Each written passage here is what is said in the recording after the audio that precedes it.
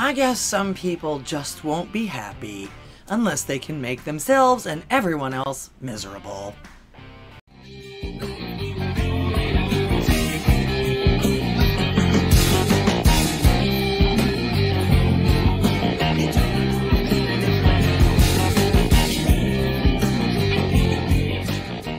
Greetings and welcome back to Here's What I Heard. I'm Laura the Goddess, your hostess.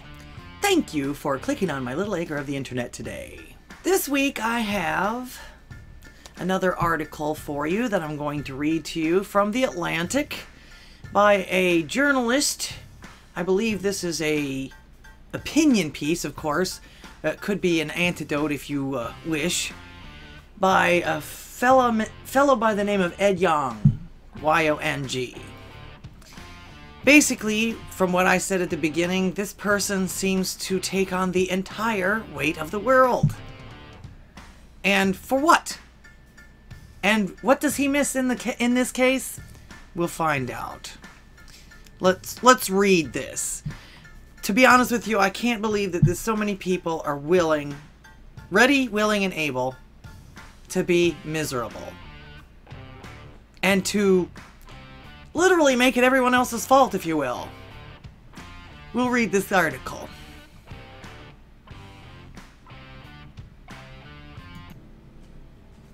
From The Atlantic. I canceled my birthday party because of Omi. Here's how I thought through the decision. Okay, this is wonderful. I like to hear what other people's thoughts are, but you kind of get the impression that he's the only one that knows how to think these things through. Like I said, by Ed Yong. Well, your 40th birthday. I turned 40 today and I was planning to have a party. The Delta surge made me nervous about it. The arrival of Ami made me cancel it. 40, that's actually quite the milestone. There's a lot of people that don't reach 40. Also, too, like I say, 40 is a milestone. That's actually middle-aged, basically, if you want to celebrate that. Usually, the decicentennials are milestones for most people. I don't know if it's because it's got a 0 on the end of it, or if it's just because of the fact that each person at that point has lived one more decade longer. Who knows? The plan was to have extended house party with a couple dozen people popping over for the weekend. On the one hand, it would have been an unmasked indoor event, the kind in which the coronavirus in all its incarnations spreads most easily, which they found out is not correct. On the other hand, everyone who is going to be there is fully vaccinated, and most of them, myself included, have been boosted a month ago. I would have felt comfortable about that trade-off, especially if people got tested in the preceding days, as 8 friends did when they came over for Thanksgiving. So, this guy, under the premise of him protecting everyone else, makes everyone else either be vaccinated or test before they even think about coming to his house. Omi didn't much shift the way I weighed my personal risk. Although the new variant can evade some of our immune defenses, early data suggests that boosted people are roughly as protected against Omi infection as people with 2 vaccine doses against Delta. When did they start determining what these vaccines were going against? Just a question. I don't ever remember any kind of an official exclamation about any of these. And I've actually read somewhere that there was 5 different types of the RSV, but I've only been able to find 3 names so far. So what's going on there? That protection is not foolproof, but even if immune systems can't block the virus from gaining an initial foothold, they should still be able to stop it from causing too much damage. In which case, we're finding there's a whole bunch of things that are claiming that's not true either. I'm not a doctor. I have no idea. I'm actually haven't been involved in any of this other than reading people's anecdotes and listening to Fauci and others when I can find them about this. I haven't spoken to my doctor about it. Of course, I've got an appointment with him in April. But I would venture to say that if he thought that it was that important for me to get this, he would have probably called me and told me, look, you need to go protect yourself against this. Since it's a heart condition, I don't think that he's going to even recommend it the next time I go see him. So who knows? I will have to keep you updated on that. So he says it didn't weigh his personal risk, although the new variant can evade and blah blah blah. He gives you a synopsis of what he thinks or what he thinks he's heard from all these people with regards to how effective their jabs are and whether or not they can pass this RUSV. And of course he explains none of this protection so far is foolproof. If I got the virus on my birthday, I'd expect to be knocked down for a time, but okay by Christmas. So his birthday was on December the 17th. Christmas is on the 25th, so that's 8 days. Okay? And I'd expect the same to be true for everyone who was meant to come. So he's already projecting this on these people. Nobody actually seems to know whether or not, or how whether or not people are either symptomatic or asymptomatic. If you're asymptomatic, doesn't that mean you are not sick? You don't have the misery, you're not going through the sniffles and the headache and all of that. Asymptomatic means you're not sick, right? Am I missing something here? Like I say, he's actually already subjected all of these people to this, whether he knows whether or not they can acquire it or will be asymptomatic or not.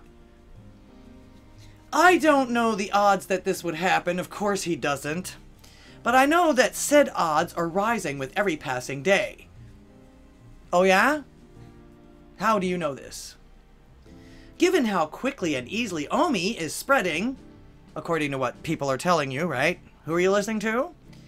Even among highly vaccinated populations. Need I say more? I know that many of my friends, like many vaccinated Americans, have been going out to restaurants, bars, gyms, and even movie theaters. I know that OMI, incubation period, the gap between infection and symptoms, he has to tell you what that is, seems unusually short, so that even people who tested negative a few days ago might still be infected and infectious. And I also believe that since this article came out, the CDC has said something to the effect that the testing or the infection or the proof of infection lasts for 27 days? I could be wrong. So all of a sudden this guy is a virologist based on what he's heard, I guess the talking heads say, with regards to how fast OMI is spreading and its incubation period. He knows more than I do. I'm still waiting to hear that kind of information. Did I miss something Fauci said the other day? Has he not been telling us this? I don't think so. I know that even mild infections can lead to long RUSV. Again, this guy's literally become a virologist just based on, I guess, who he's listening to in the media, which he's a part of. So that bears some talking about as well. If someone got sick, I know others could too. Two as in also. A week later, many of my friends will spend Christmas with their own families. At best, a cluster of infections at the birthday party would derail those plans, creating days of anxious quarantine or isolation and forcing the people I love to spend time away from their loved ones. Oh, you are just so virtuous by thinking of all these people. At worst, people might unknowingly carry the virus to their respective families, which might include elderly, immunocompromised, unvaccinated, partially vaccinated, or otherwise vulnerable people. Being born 8 days before Christmas creates almost the perfect conditions for one potential super spreader event to set off many more. So he's claiming that his date of birth has something to do with this now. Everybody's got to get their little finger in there somehow or another. Isn't that weird? Again, he uses potential and could. And almost. This guy's not sure of anything, is he? My friends, of course, are adults who can make informed decisions about their own risks and their own loved ones' risks. Not according to him, even though he says so. But the logic of personal responsibility goes only so far. I agree. Especially when it's government mandated. Omi is spreading so rapidly that if someone got infected at my party, my decision to host it could easily affect people who don't know me and who had no say in the risks that I unwittingly imposed upon them. If they were that scared, they wouldn't have come to your party. Not to mention the fact, how in the world are you supposed to be responsible for people that you don't even know? I'm sorry, but virtue doesn't go that far, and it's okay to think of other people, again, but not when it's government mandated. Not when you're so scared that all of this stuff is going to happen that you paralyze yourself. I mean, what person in their right mind, especially in America, would want to miss a birthday party? Especially a landmark one. Omicron is unlikely to land me in the hospital, but it could send my guests, grandparents, or parents to one. It could. So you're going to, just because of the fact that it might do something or something might do something, and even though you're not spreading it, you're not going to let anyone else spread it at your birthday party either. And it's just, you basically have taken on, according to this, the weight of the world when it comes to this recipe. Then he states, I also know the state of those hospitals. Do you now? Over the past 2 years, especially while I was reporting a new article last month, which he makes a link to. I'm not going to go read that. I don't really care. I'm on this article. It seems like he doesn't want us to know the rest of it. Go read the other article real quick. Hundreds of nurses, doctors, and other healthcare workers have told me that they and the system they work in are utterly broken. Yeah, I have to agree with that. You know why? Because when we were in the hospital and we asked these doctors these things, one of them was actually kind enough and polite enough to tell us the truth by saying, well, you know, these decisions aren't made by the doctors anymore. Who does that leave? A, insurance companies. B, the government. Especially if you're on Medicare. And of course, a lot of these nurses and doctors worked through this thing without the benefit of even having vaccinations, and then they weren't even given a choice. Seems pretty counterproductive to me. Like any giant government would be. Some have quit jobs or careers that they thought they would keep for life.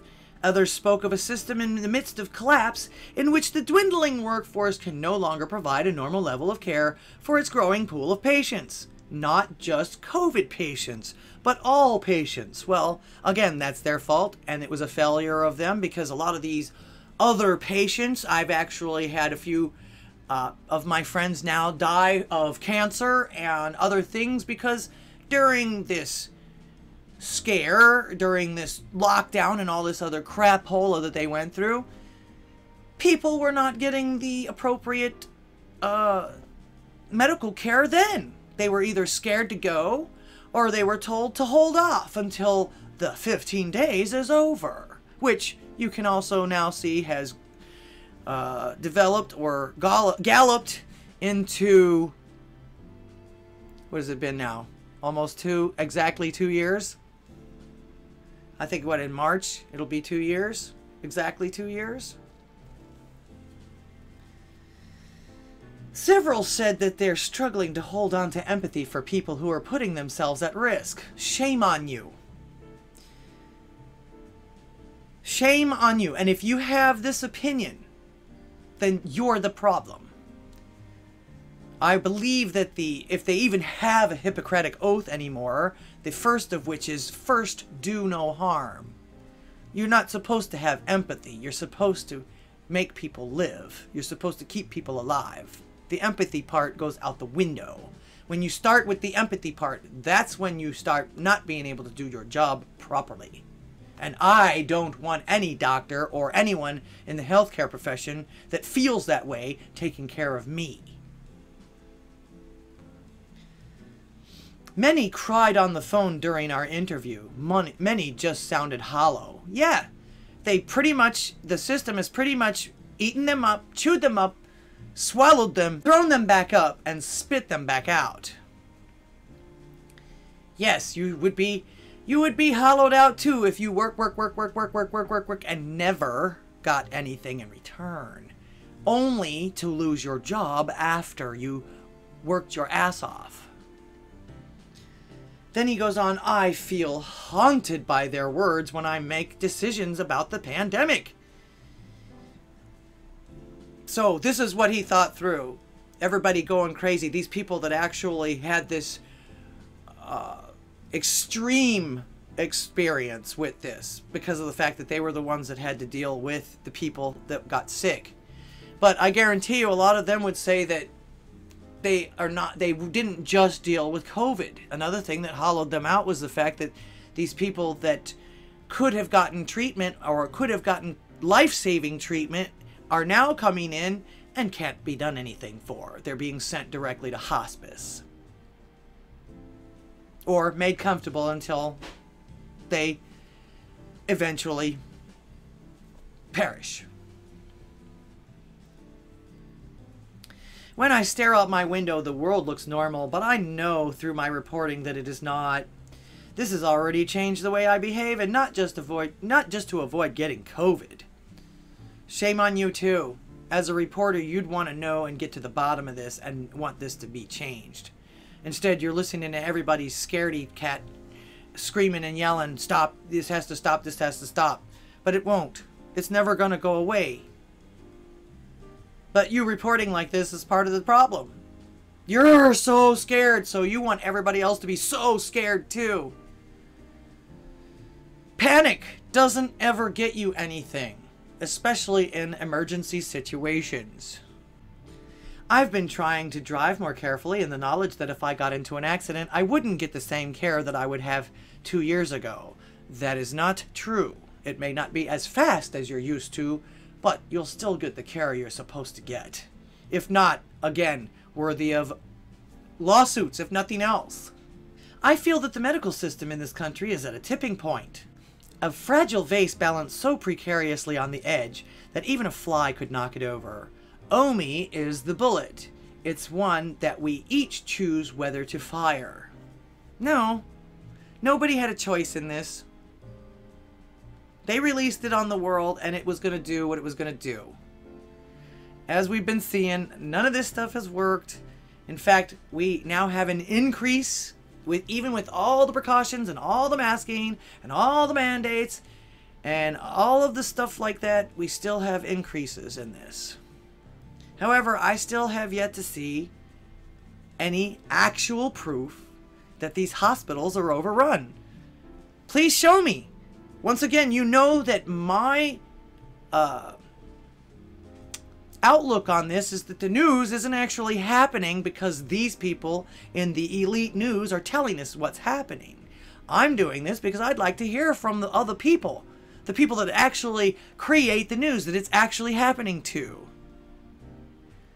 So, tell me down in the comments, are your hospitals overwhelmed where you are? I don't see it here. In fact, I just took my father for a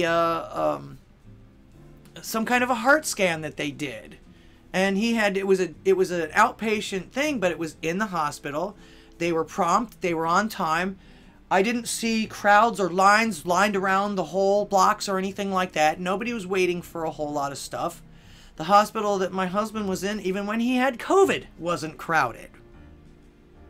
In fact, they were so uncrowded that they had a fire on his floor one morning and was able to move the entire floor over to the next building. That doesn't seem overcrowded to me. Now, it might actually, in some cases, especially if they're getting rid of their doctors and their nurses and they're cutting back on doctors and nurses, it takes longer and longer for people to get seen. That I understand, but I'm not seeing it where I live. Tell me down in the comments, how does it look where you live? We're the ones that know the news. You can actually go and take a picture.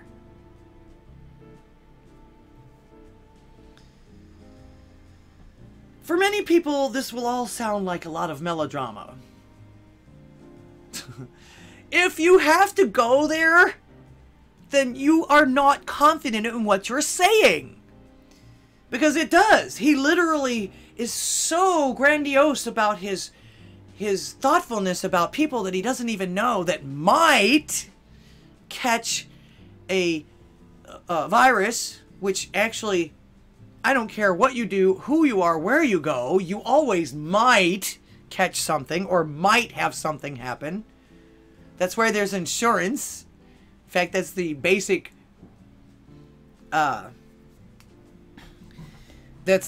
premise of insurance, to actually put you back in a status in case something might happen. Notice that they don't cover things that actually do happen or will happen. They know will happen. They exclude all kinds of things. So, but that's only because of the fact that those aren't counted as things that might happen. It depends on the risk. But yeah, he says, this will sound like a lot of melodrama. It does. Surely the odds are still low that anyone at the party would have Omicron at all, let alone that any resulting infections would be severe enough to bother a hospital. Okay, so you're going to cancel anyway? Even if that wasn't true, with people wildly partying and traveling, surely canceling any one event would be an impossibly small drop in an impossibly large bucket. Yeah, so why are you bothering? You basically are now not only made yourself by yourself on your 40th birthday. Now you might have a little celebration or do it on your own and everything like that. You've actually deprived everybody else that loves you and wants to be by you of that milestone with you. You've made decisions for people that you don't even know. You know, in fact, you've made decisions for people that you don't even know that you don't know. So, yeah, okay. I sympathize with those arguments, but I've tried to take to heart the lesson I keep writing about, that the pandemic is a collective problem that cannot be solved if people or government that tells you everything you need to know right now about this person and how they feel and what they feel they should be doing or why they're doing it, act in their own self-interest. Well, I've always been told that if you don't take care of yourself, you're never going to be able to take care of anyone else. So this collective thing is actually for the birds, because it basically just means that the government gets to tell everybody in the world what to do, and we have to do it whether it makes sense or not, or whether it's actually working or not. I've tried to consider how my actions cascade to affect those with less privilege, immune or otherwise. So now he's saying that immunity is some kind of a privilege. This is another thing, the privilege thing.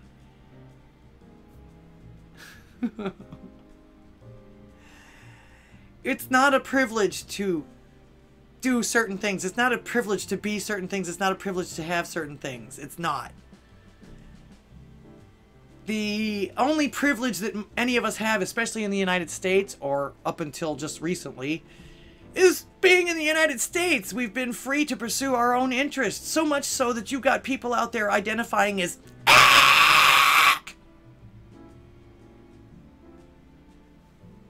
and nobody says anything. So again, what makes this guy is so grandiose in his humanity and his thoughtfulness for everyone. I have a question. Who asked you? Have your damn 40th birthday party. If the people that are around you and everything like that feel uncomfortable, they probably will decline your offer. So those that chose to want to go, or that wanted to be by you, you've made the decision for them, too. That's craziness. Not to mention the fact that you sound miserable. And you sound happy in being miserable. The thing about that is when you project that onto other people, they're not so happy about being miserable. And I guarantee you that if you don't invite them to your party, they're going to go somewhere else. Especially if all your friends are vaccinated. Wasn't that the point? Instead of asking what's my risk, I've tried to ask what's my contribution to everyone's risk. As long as you're not breaking the law or hurting somebody, nothing. I've done things that personally inconvenience me to avoid contributing to the much greater societal inconvenience of, say, a collapsed healthcare system.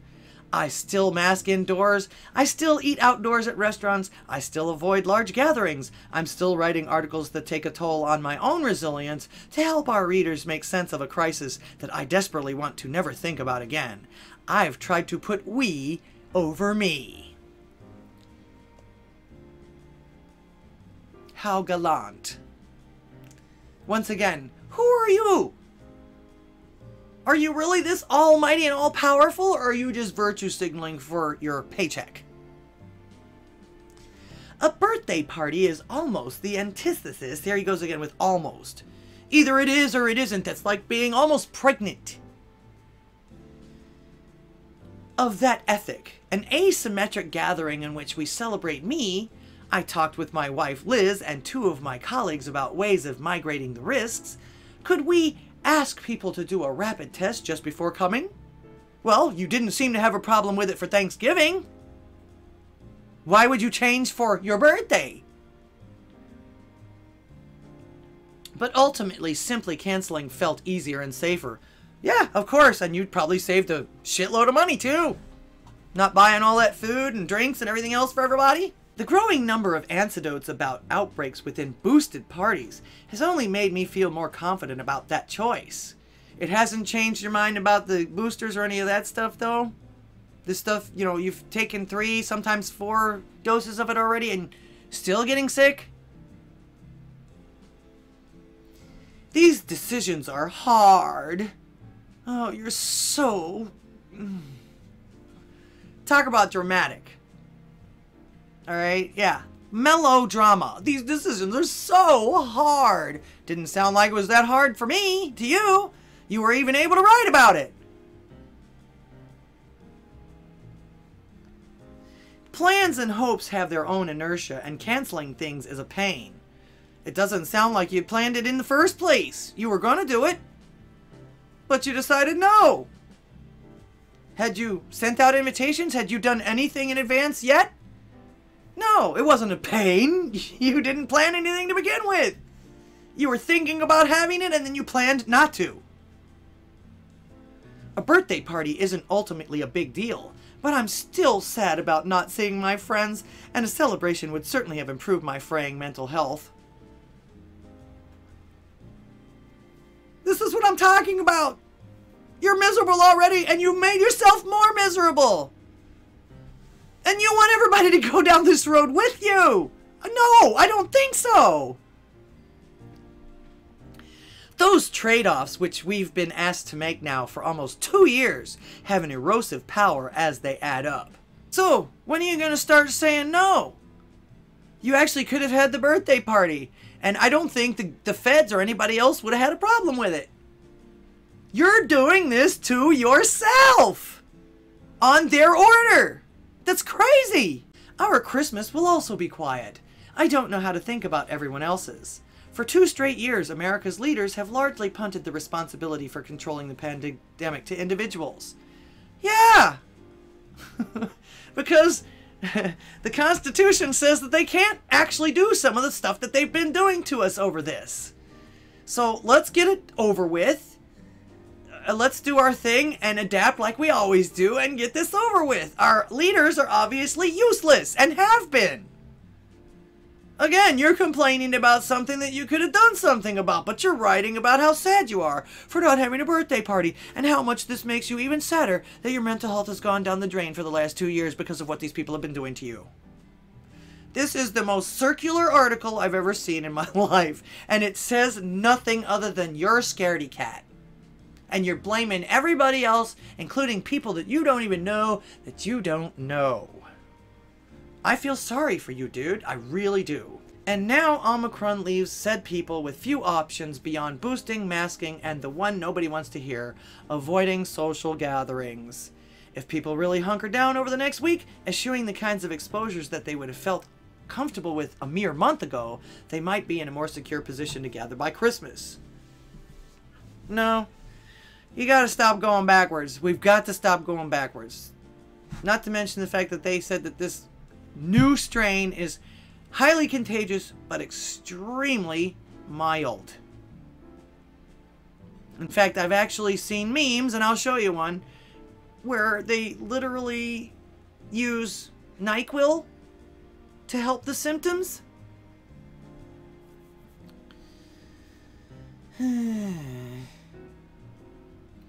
Mind you, I'm not giving any medical advice. I'm only repeating the things that I've been seeing. That's all I'm doing. That's all I'm doing.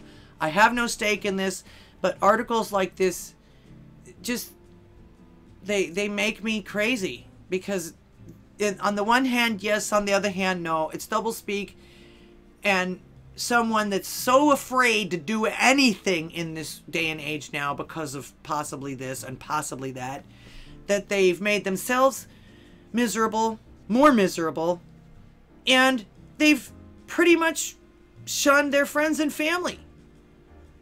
You know, it's not that I don't want you to come, but it's that I don't want you to come. I'm afraid that you might spread something. Because I noticed he's never mentioned about his own self giving these people this stuff. He keeps mentioning about bringing people together and they would spread it. See, it was never about whether he would get it or not or anything. He's trying to control all the other people in his life over this. And it's stupid. Because like I said before, if they don't go to your party, they're going to go somewhere else. You can't blame yourself for what they do, even if they come to your party. And like I said, if they were afraid, if they had a problem with it, they would probably decline your offer, which would be okay. And that's actually the thing that would keep everybody the safest. Let the healthy people do what they need to do, while the sick people get well. But as my colleague Ian Bogost has written, another hyperlink to go, quick, go read this before you end this. I don't want you to see the rest of it. Probably not, but still. To wrangle with these choices again, just as the holiday season begins, feels like a cruel joke. You know, life has never been fair. I don't understand these people that think that life is always fair. They should always never be inconvenienced. And when they have to decide not to do something that they really want to do, that it makes all the difference in the world. This is a melodramatic person. Very. In fact, to be honest with you, if I didn't realize, unless, of course, you never know these days. Haven't seen a picture of him. They did say something about his wife or her wife. I don't know who these people are. But if I was not mistaken, if this is a guy, he writes like a chick. In my opinion. It is easy to despair, but we cannot afford the luxury of nihilism. Grim though the stories I've written, once again, he wants you to go read his other shit. Maybe I have tried to infuse everyone with some hope. No, you haven't. No, you haven't. Throughout this whole thing, you're saying that you're miserable. You had to inconvenience yourself by canceling something. You don't get to see your friends and family, and it's all because of the fact that you're afraid that people that you don't even know might get this virus because of something you did. Not even because you had it. And yeah, it is easy to despair. In fact, this particular article takes people up and down. In my opinion. Not to mention the fact he says on here all of his stories have been grim. So, yeah, but don't despair. I'm going to keep writing shit that's going to bring you down. But don't despair. I don't have any good news for you. I have tried to infuse everyone with some hope, with the acknowledgement that a better future is at least possible, if not probable. Yeah, if you go about your business and keep doing yourself and succeeding and not worrying about what everybody else thinks and how everybody else is going to react, especially people you don't even know, by virtue of governmental control or by virtue of we all need to do something as a collective, it's crap. Once again, if you don't take care of yourself, you will be unable to take care of anyone else. This collective crap is for the birds, because it still ends up screwing the minorities, whoever they end up being in whatever collective they are. And despite everything, I firmly believe that it is. Failed systems constrain us, another hyperlink. But we still have agency, and all of our choices matter immensely. No, they don't. Most people don't even give a damn. You do you. Like I said, you do you. Nobody, to be honest with you, I read this because probably, absolutely nobody else gives a shit about your cancellation of your 40th birthday party. I feel sorry for you. I feel sorry that you feel subjugated enough to where you would miss out on a milestone like that with your friends and family. You had all kinds of safety precautions, but you're like, nah, fuck it. Everybody can just go to hell. I'm not going to catch it from them people, and I'm not going to allow them to pass it or spread it to anybody else, even though they may or may not be asymptomatic. Plus, you're also going to have them, you also decided you had them tested before they got there. But the tests don't matter either. Failed systems constrain us. Yeah. Our government has literally made people subjugate themselves to this misery. And it is a failed system. But you're constraining yourself, buddy. I don't see anybody else coming around and twisting your arm. The infectious nature of a virus means that a tiny bad decision can cause exponential harm, but also that a tiny wise decision can do exponential good. This time last year, with effective vaccines and a new administration on the horizon, I tweeted that I was gently hopeful about being able to have a party. That wasn't to be. But canceling doesn't mean I can't have a joyful weekend. True, that is a choice. Or that I can't have a party again. That's a choice too. And I don't think anybody would have cared if you had this party. Or even a 40th birthday party again. Now that you can't have. You won't ever be 40 again. You will never turn 40 again. So no, you really can't have another 40th birthday. You can pretend. And if you, before you turn 41, you might be able to have a belated 40th birthday party. But nope, you'll never have another 40th. I can imagine reviving the idea if transmission falls back to a gentle simmer. The transmission isn't the problem in this case anymore. The cost of waiting for such a moment feels low, and certainly much lower than the consequences of reckless impatience. Not necessarily, and what do you mean reckless impatience? You're not being impatient if you're celebrating a birthday on your birthday. How is that impatient? Sheesh. Melodrama. And I know, despite the relentless nature of the past 2 years, that pandemics do eventually end. Yeah, but will the mandates and all the other governmental crap that now that they've noticed that they can take advantage of that end?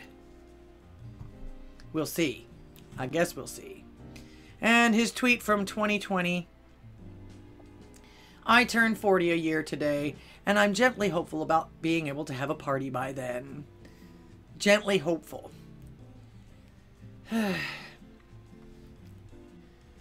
Gently hopeful, he says. I really don't think anybody would have had any qualms about him having his party. Once again, this article shows me that people are purposefully making themselves miserable and sacrificing the things that are important to them for people that they don't even know, and trying to push this collective, which collective, if you don't know, is already instilled or instituted by individuals. Now, like I say, you can't fault the guy for trying to be considerate of others. And consideration only goes so far as that goes too.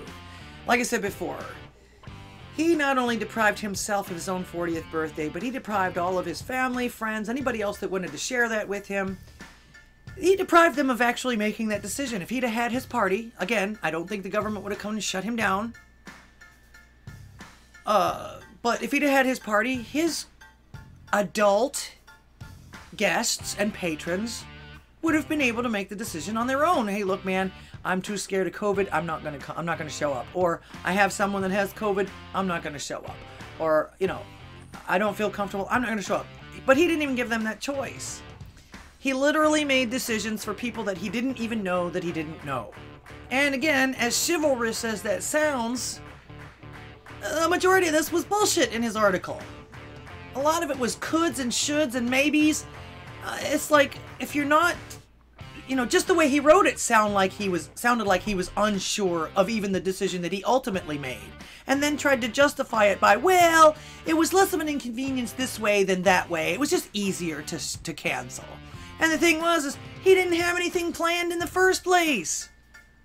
He wanted to have this party, but I don't think he even invited the first person yet before he decided to cancel the party. So it was no work at all, except for a little brain work, which actually didn't sound very brainy at all. He even admits that he listened to anecdotes.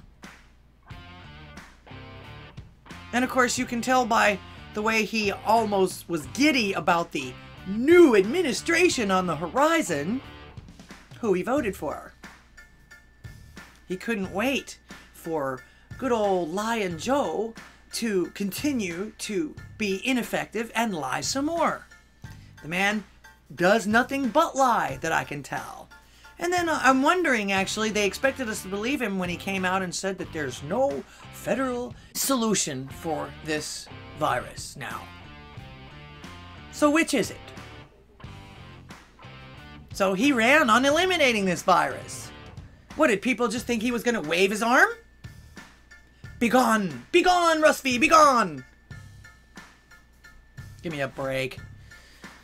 So, I just thought you guys would like to know what kind of person is actually out there trying to rule the world right now.